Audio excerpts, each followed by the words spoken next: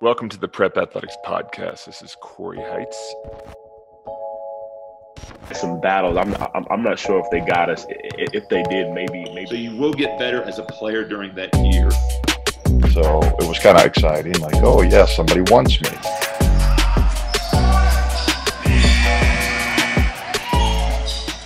Yeah. So let's talk about the big thing.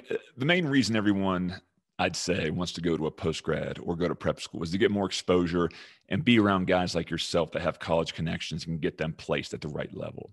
Now with COVID, we've got just a glutton of 2021 kids, right? So you're going to build your team next year, but with that, you've got to make sure you're going to be able to place them. And I know a lot of post-grad or prep school coaches are nervous about this. They're nervous who they're taking on. And I know we've talked in previous conversations where you're really not as worried about that. Tell me why you're not as worried and how you're going to place kids now in this new environment that really no one knows how it's going to turn out.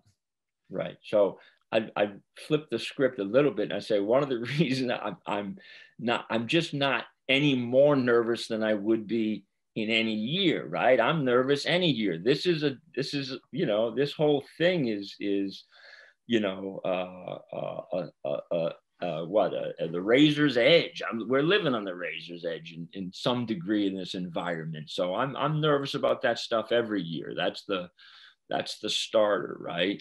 I think that mature kids can figure some things out too. That's on, that gets back to the last question, but mature kids seem to have a better way about getting to the end game than less mature kids and understanding everything that goes into it, and the fact that it's not always exact or, anything like that. Okay.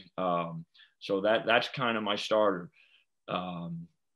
Secondly, right, I'd say, listen, right from the beginning, please don't come to Bridgeton simply for exposure and Coach Witt's connections.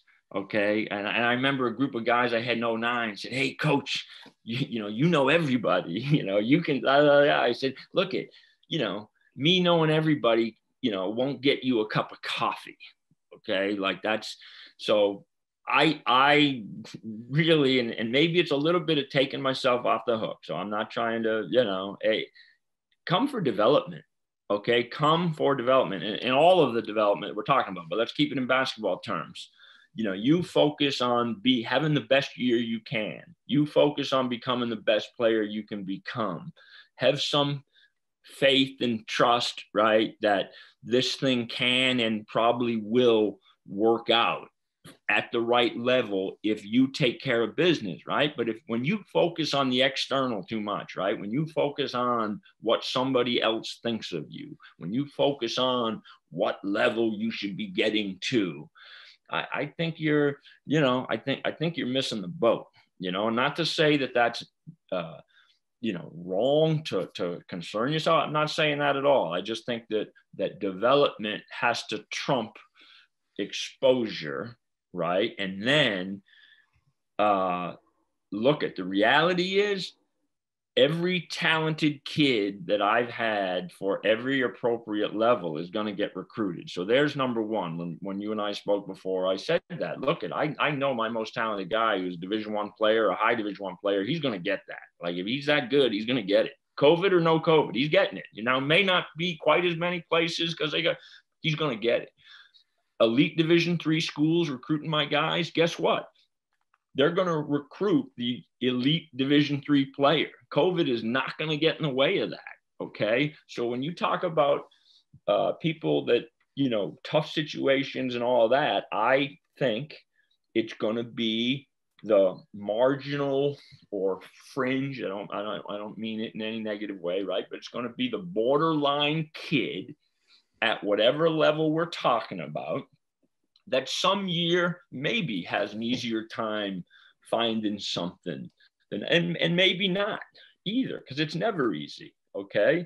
It's easy when you're choosing a level that you're clearly good enough to be an impact player for, then it's easy. But if you're trying to do something, if you're trying to Tom Brady the thing, or if you're trying to, Aaron Rodgers the thing, you might have to, you might have to zig and zag is something I tell my guys. It's, that's the way it is. It always has been. And so I think it's just understanding how to go about the process. And so I'm not that any more concerned than I am in any year, but I get it. I'm not saying that I'm not saying that perspective is all wrong.